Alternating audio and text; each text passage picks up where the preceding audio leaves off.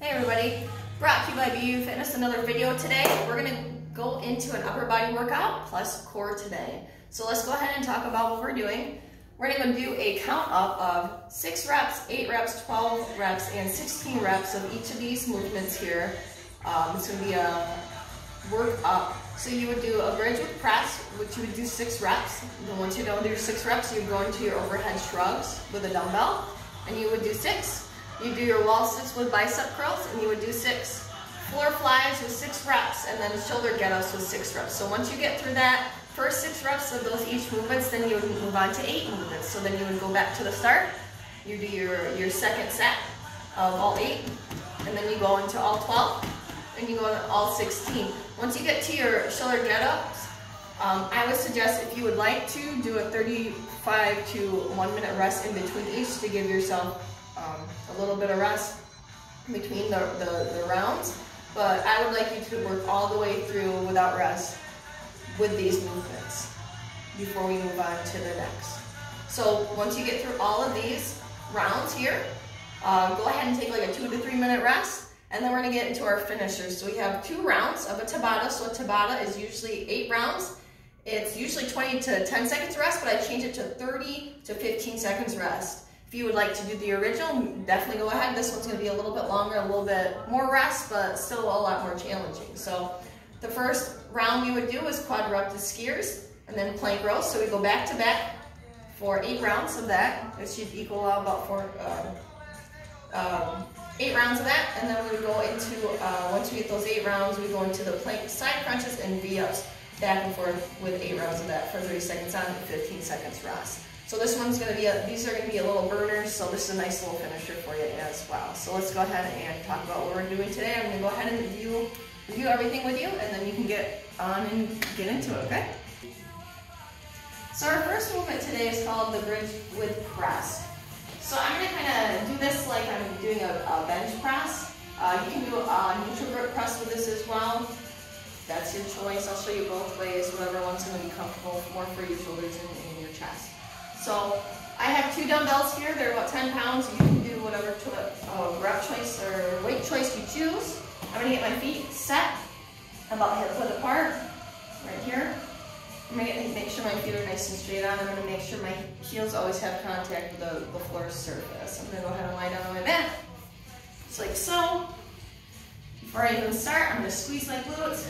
Make sure I'm activating them properly and driving my heels to the ground. I'm going to hold for about 3 seconds. I'm going to do this 3 times to make sure I'm activating properly. So I'm going to engage my glutes, squeeze my glutes, hold for about 3 seconds, and then drive my heels to the ground and drive my feet in grip. So I'm going to get my legs firing up, squeeze my glutes, make sure my core is coming on properly. So that means I'm ready to start my movement. So I'm going to go ahead and grab my dumbbells, so I'm on the sides. I'm going to go ahead and angle my hands about, I would say, 45 degrees out. You can be straight on, but I do about 45 degrees because it's a little bit easier on your shoulders. I'm going to go ahead and bridge my hips up. Deep breath in, quick breath out to engage my core, lift my hips up, and then I'm going to also drive my shoulders down and back, squeeze my shoulder blades together while I'm holding the bridge position, and do a press. Coming up, I'm going to line up with the eyes. My eyes, then bring it back down to the chest. I'm almost making a triangle. So going up to the eyes. You can touch the middle if you need to. It kind of helps you stay on track. And come back down. Bring my hips down. That's 1 rep. Come back up. Deep breath in. Glutes on. Core is on. Holding. Coming up. 1. 1. That's 2. Bring my hips up. I'm activating my feet. Driving to the floor. Deep breath in. Quick breath out. Coming up. Breathing out. Breathing in, bringing the hips down, breathing out. So that is our bridge with press. So let's go on to our next movement. Our next movement involves dumbbells as well. I'm going to grab these, stand up. I'm going to have my feet hip width apart. I don't want to lock my knees out. I want slight soft knees. I'm going to go ahead and bring my dumbbells up to my shoulders. Keep my rib cage down, pressing them overhead. And then all I'm going to do is shrug upward. So I'm driving my shoulders up, shrugging up towards the ear, and bringing back down and keep my neck nice and long. I'm not bobbing my head forward at all because that means the weight's a little bit too heavy, so I want to make sure I keep my head in a neutral position. I'm just shrugging. Do 6 reps, shrugging up and down. Keep my rib cage down, I'm squeezing my glutes, keeping my core, and I'm not bobbing my head forward. I'm not overextending my rib cage. I'm bringing everything down and keeping it nice and packed. And I'm just pushing through, just like if you're doing little punches with your shoulders. So that is our overhead shrug. So the next one, we're gonna go ahead and take it to the wall. Get into some wall sits. My dumbbells. And I have my feet a little bit wider than the hip width apart. I'm gonna sit down into the squat. I'm gonna go ahead and angle my elbows open, just like so. Make sure my elbows are pinned to the wall. I'm gonna have my head pinned as well. Pressing my back against the wall. Shoulders are back and packed and elbows pinned. Belly button to spine, taking a deep breath in. Quick breath out to brace, and then I'm just gonna go ahead and curl those dumbbells as high as I can, keeping my elbows pinned and slowly bringing them down the wall, but I'm not fully extending my arms. We don't wanna ever lock out our arms with a dumbbell curl. So coming up, coming back down, and we're just gonna hold. Doing our 6 reps, keeping it nice and close. Trying to bring it up as far as we can. I'm contracting the bicep. I'm squeezing just like if I was doing a bicep curl and flexing. I'm doing that while I'm doing the movement as well. Always contracting and think about lengthening that movement. So we hold, do that core nice and tight. And then we go into our next movement, which is our floor flies. So the floor flies, I'm gonna go ahead, place my dumbbells at the sides, make sure my knees are bent. I'm gonna lie down. Have my neutral back position. My lower back shouldn't be flattened to the ground. Just a neutral lumbar thoracic or lumbar spine right here. So come up, bring it up to here. I'm gonna kind of hook them together. I'm gonna slight bend in my elbows. Just like if I was pulling a string across my chest, I'm gonna go ahead and do the same with the dumbbells. Nice and easy, controlled at all times. Floating right above the ground here, and then pulling my chest together. I'm thinking about squeezing my chest together, squeezing it up just like if I'm pulling something in. It's really heavy, and then activating those my chest muscles. Here, coming up, driving my shoulder blades back, keeping them packed, hold, 1, 2, and squeezing together. Keep it in. If I squeeze them together while I release that breath out, it helps me contract, helps me stabilize while I'm breathing out, get the extra air out. So we would do the prescribed amount of reps on that one, on the floor flies, and then our last movement for our shoulders is our shoulder get-ups. So with this one, if you have a book at home or a step, you can do this one. You can also just do it on the floor if you would like.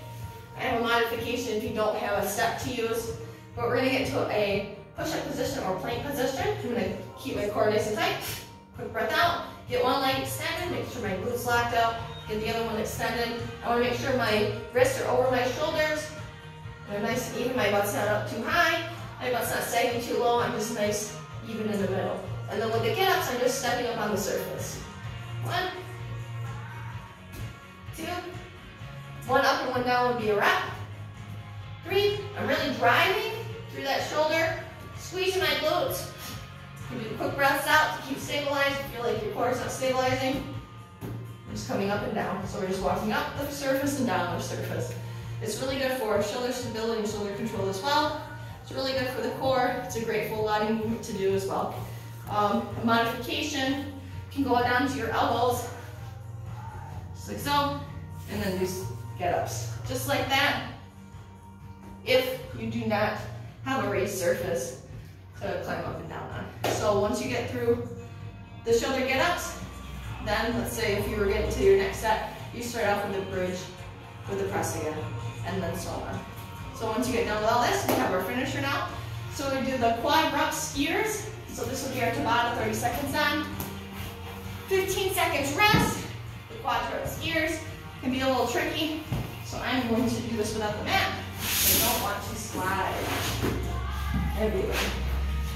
Right, I'm going to start off in a plank position, but I'm going to have my knees kind of bent, just like so. So I'm going to go ahead and show you from the side. Knees bent, butts back. I'm still keeping a nice flat surface, keeping my core on. But all I'm going to do now is I'm going to swivel. So bring my hips side to side. Just like a skier bounding back and forth. Skiing. But I'm using all my core on this one. I'm not letting my, you notice I'm not letting my lower back drop. I'm not overextending when I'm doing this position. If you feel like when you start doing this one, it's a little hard, you can extend the legs and just rotate the hips. We're just dropping the hips. The obliques are kind of squeezing, bringing it back to center, and coming it back. A little bit harder, smooth the knee spine, and we rotate. Just like so, that's the quadruped here. And the next movement would be plank rows. So we grab our dumbbells. Again, if you don't have a dumbbell at home, you could use, fill up a big water bottle. You can use water bottles. You could use, if you need some weights for pressing, you can do a milk carton full of sand or a full of rocks. Really anything that's slightly weighted would definitely work out for any of these movements that I showed you today. So plank rows, you get set up. I get my shoulders over my wrists here, and I always make sure my knuckles are facing towards the ground. We don't ever want a kink in the wrist here. That's going to create some weaknesses there. Get my feet set, squeeze my glutes, and I actively, when I get into this, I make sure my core's on, and I kind of think about pushing through the ground with the other arm and pulling with the other one. And always breathe out. And you want to make sure when you come up, you pull and squeeze. So I want to make sure I'm squeezing that arm to the side of that lat, because this will definitely build up our lats, our shoulders, and our back, as well as our core and our whole body. This is another great whole body movement. Come up. Nice and controlled on the way up, on the way down. All the way through, we're squeezing.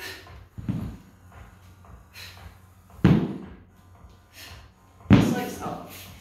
So once you get through those two movements, for that 8 rounds, we'd go take a break, and then we get into our next movement, which are 2 bodyweight movements. So the first one that you would do is a plank side crunch. So you just get into a plank. I always go down on my elbows. Come here. And then I'm just going to go ahead and do some crunching. Really. Just going to bring my knee to the opposite elbow. Get those obliques. Always keep the belt low. I'm just driving that knee in. Keep my back nice and flat. Every time I drive in, I breathe out to keep that stability in my core and to help with stabilizing my spine as well. Key points for this one, make sure you're breathing. We always want to make sure we're breathing. And also keep your belly button to spine, shoulders is down and back, neck nice and long. And actively drive your elbows in when you're holding on to it towards the center. That'll help you keep bracing as well. The last but not least, the next movement, V-ups. These ones can be a little tricky. So I'm going to do a couple modifications that you can probably do for this. So the original one is we lie down. I brace. Make sure I'm already activated. A good way to figure that out is put your fingers in your obliques. Bring everything up and in, and your fingers should be pushed out slightly. So my core is activated. Hook breath out. And then I'm going to bring my shoulders and my back off the ground with my legs. I'm going to reach up towards my toes. So I'm going to bring my legs up and reach. That's 1. I'm going to extend all the way through. 2. 3. 4. 5. And we just work our way up with control the whole time. I'm not crunching my neck too much. I'm not rounding my back when I'm coming up here. If you need something a little bit easier, we can do a frog. It's called a frogger crunch. So you come up and then you just reach.